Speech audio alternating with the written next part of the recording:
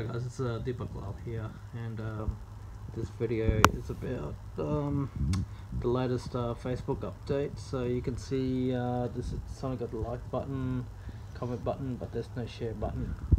So I don't know what's going on with the latest Facebook update. You know, I've tried Google the settings and tried it out, but it didn't work.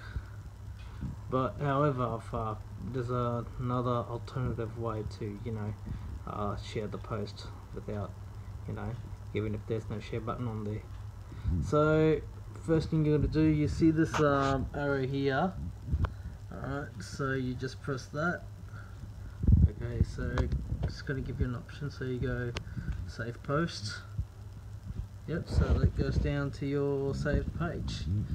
Alright, and next thing you do, just click on that one. Okay, and you go to your save menu, so just click on that one. Okay, so that's the post there, and the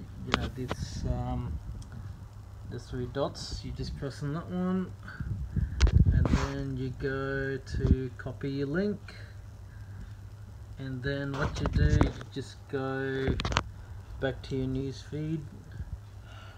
Right, just go back to your news feed again. Sorry about the camera movement.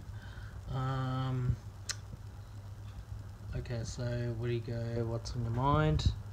So what you do, you just hold it on there. You go paste, and you can just delete all that unnecessary stuff, and you just go post. So there you go.